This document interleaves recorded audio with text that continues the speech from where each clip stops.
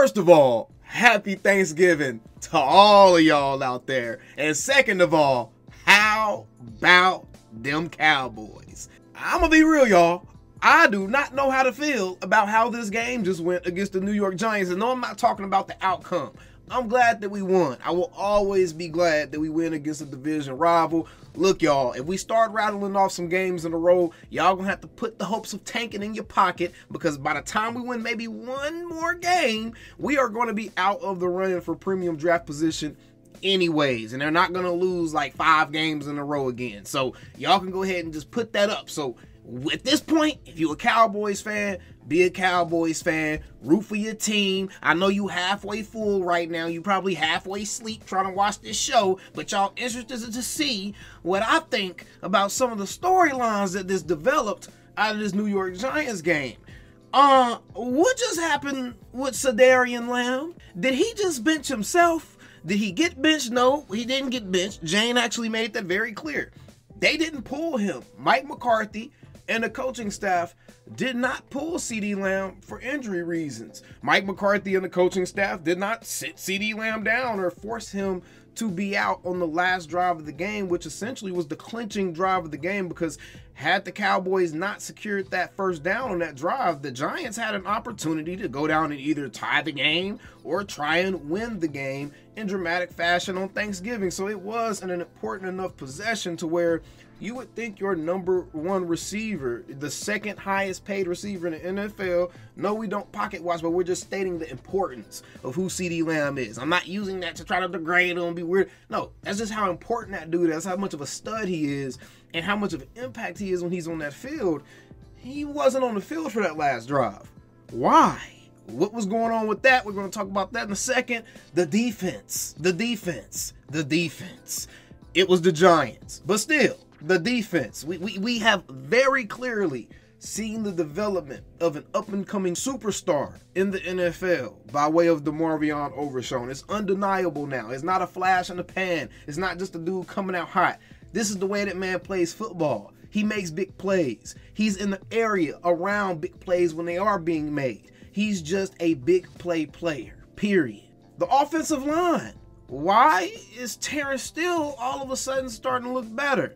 And does it have anything to do with one of the guys that's not in the lineup anymore? And speaking of one of the guys that's not in the lineup, what about the other guy that consistently finds himself out of the lineup at some point for some reason or another?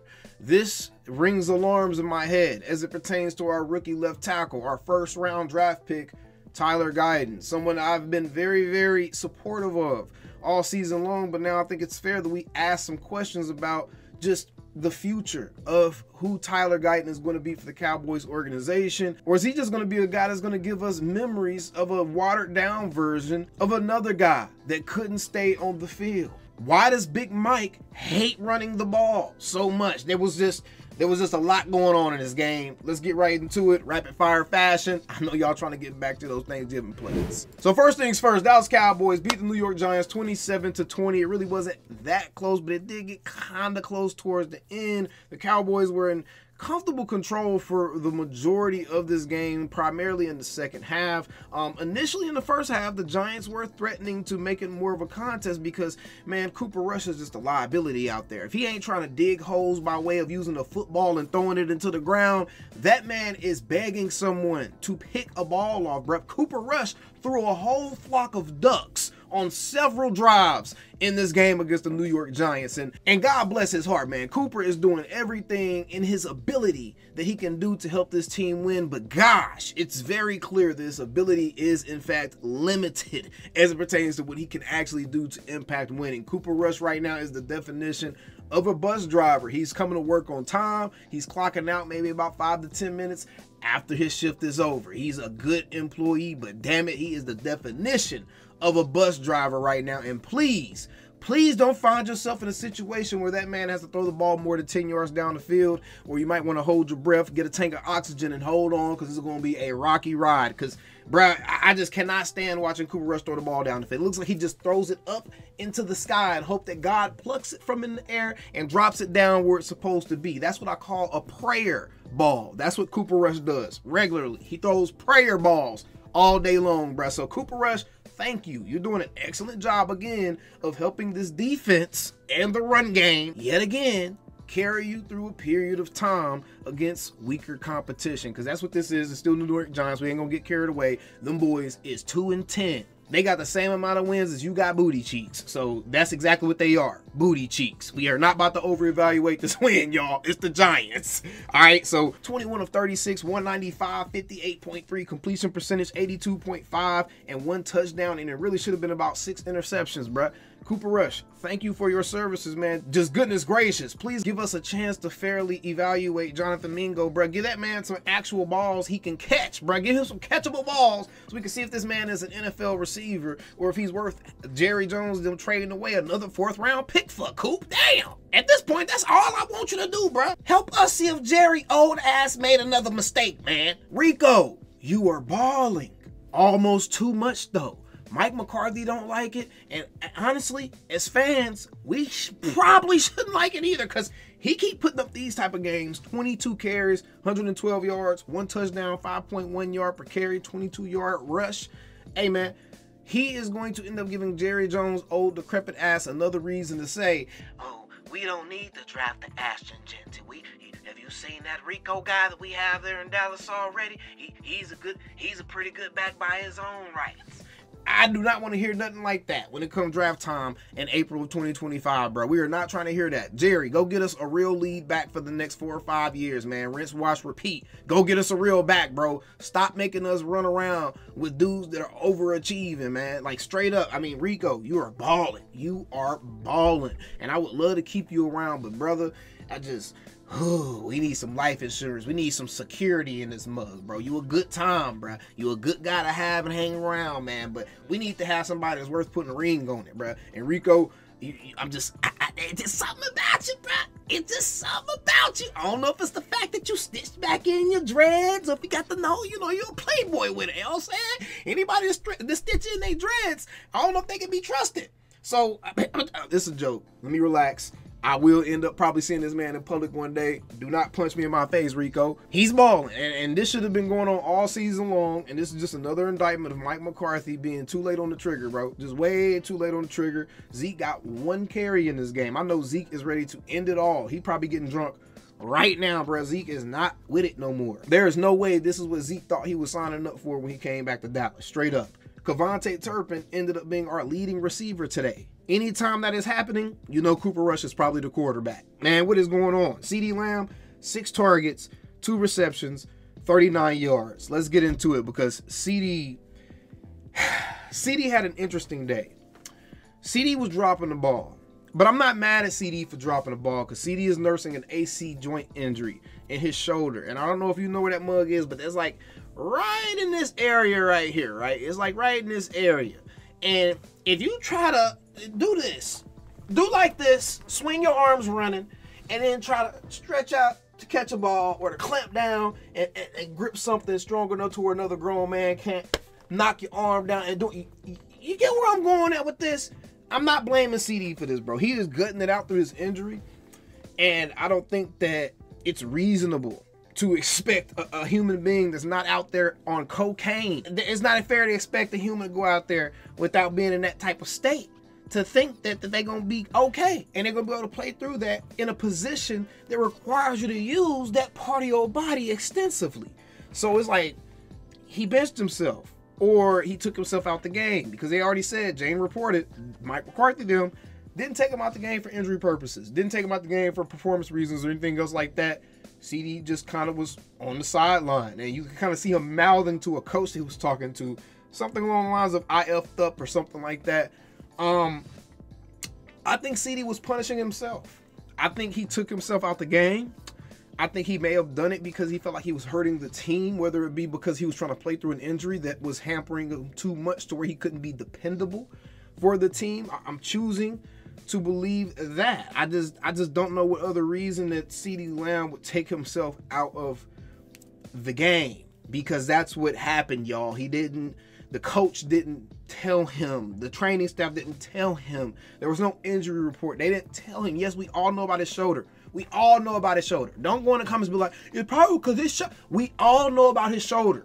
We're talking about why was he playing and then he stopped playing. And the coaches aren't the ones that forced him to stop playing? Was it because the injury was just too much to manage? The pain from the injury was too much to manage. If that's the case, CeeDee Lamb, we appreciate you, bro. I know you're probably trying to get to 1,000 and then chill for the rest of the season. We appreciate you, dog. I don't hold this game against you at all, but I am going to hold out any more dialogue about this particular situation and just how curious that kind of played out. Just how curious that played out, that you weren't out there on a very, very important drive. I'm going to hold any more of my commentary for that for after we get some more answers. We hear some of your responses to the reporters or whatever it may be. And then we'll probably have another segment talking specifically about that, because I think that barring something crazy, barring a crazy reason coming out for him not being on that field, I think that there's some positivity that needs to be shared as it pertains to some of the growth that we've seen a couple of guys go through this season on the offensive side and defensive side of the ball. Speaking of the defensive side of the ball, a couple more guys had another very strong showing. Yeah, so Micah had another 1.5 sack type of day. DeMarvion Overshown absolutely balled out, had an interception, pick 6 return for a touchdown. Beautiful play. To me, probably a defensive player of the year candidate, because it was just all fluid in one motion, very smooth.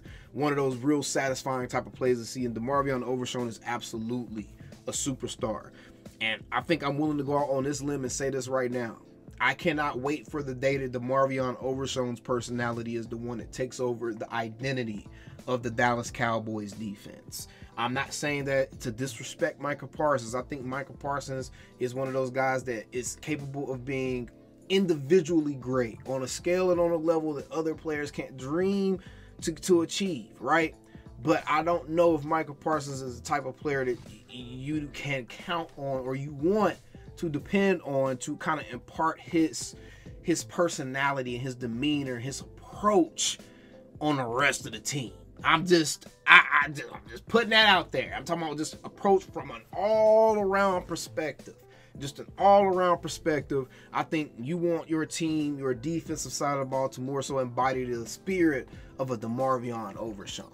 And I can't wait for the day that his superstardom thrusts him into that position to where he really can impart more of his spirit into this defense, into this team, into the culture of this team, and his voice has more of a say, and his play means more, and his status on the team dictates that as well. If y'all understand what I'm saying there. Again, it's no disrespect to Micah Parsons. I think just DeMarvion Overshown, everything about the guy, man. Everything about the guy is what you want in a defensive player. And how they approach the game, and the nastiness and the passion and the joy and just the energy that he plays with on every single play. There was a play early in the game where Micah Parsons absolutely looked like he gave up on chasing Drew Lock. And I know there's no way that man is faster than Micah, but there was just situations. I'm not accusing him of quitting, and I'm just saying there's situations, man, where I feel like Micah Parsons has some tendencies to display some front runner-ism a little bit. You know what I'm saying? He's a great player, but you know, he started to do most of his work and really started to flash the most. His jersey number started to flash the most after the team had already kind of built up a league and the team was in a more of a comfortable position. He wasn't playing bad, he wasn't doing anything negative or anything. He was still getting some pressures, but he wasn't necessarily making those impact go home plays. DeMarvion Overshown is the guy that put us in the lead. He's the one that gave us that 13 points so that we could actually have a touchdown lead over the Giants and be in position to actually have some cushion and play them a little differently and force them to play the game differently. So to me, DeMarvion Overshown was a star of Thanksgiving. He should have been the MVP of Thanksgiving. And I'm just very excited to continue to see this guy grow and continue to see him make plays. I think at this point, there's not a lot of reasons to want to watch Cowboys football, but I think watching guys like a DeMarvion Overshown and some of the other guys on this team are definitely one of those reasons. A couple of really sad happenings, though. Josh Butler, the standout undrafted guy from last week, he went down with a non-contact injury to his knee. So prayers up for him, and a friend of the show, Wanye Thomas, man. He also went down with a knee injury, and he looked like he absolutely was he was thriving in pain, and it didn't look good. And all I have to say to Wanye Thomas as it pertains to the path that he's about to face, because he's one of those guys that was kind of a fringe guy. He's one of those guys that he didn't have a contract guaranteed. He didn't have his future guaranteed. His future, his career isn't guaranteed, right? So all I'm gonna say is this: just from coming in contact with you and having a conversation with you for the period of time that we did, and kind of getting to know you in that moment, I will say this: you are a genuine and a humble human being, and the humility that your journey has made you learn to live with oozes off of you when speaking to you. So I'll just say that God got you. You're going to be perfectly fine. Just don't lose faith. I know you're not. I know you come from a strong family background. Don't lose faith. Continue working and do what you do, bro. Do what you do. God got you. You know, but we lost a couple of guys this game. Tyler Guyton again went out, and I'm starting to get worried about Tyler Guyton. I'm starting to get worried because Tyler Guyton has left the game way too many times, and more times than I can ever remember in recent memory, seeing anybody's offensive lineman leaving the game consistently, week in and week out, and getting these knick-knack injuries that's keeping him off the field for plays at a time. And it's at this point, it's almost worse than what Tyron Smith was doing, because at least we knew when Tyron was out.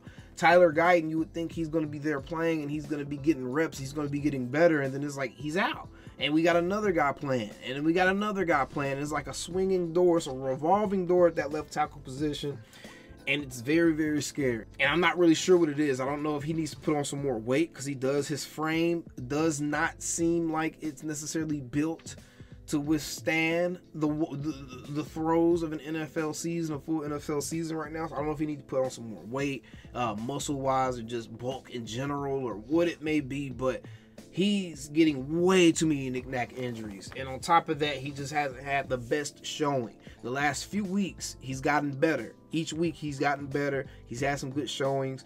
But he's just been getting injured a lot, and that's scary. But we'll talk about all that and more when we come back to Attack on Cowboys. But we still the same old Cowboys, and we are now 5-7 and firmly in the hunt for the playoffs, y'all. We firmly in the hunt for the playoffs. Look at the playoff standings. A couple of losses by a couple of teams, and we're going to be like one game out. I'm just saying. Calling me, texting me, paging me, asking me, am I still the ball? Y'all usually check on me. Listen. I'm still them boys. Hey! Woo! Oh, shut up, my boy. Hey! I'm still them boys.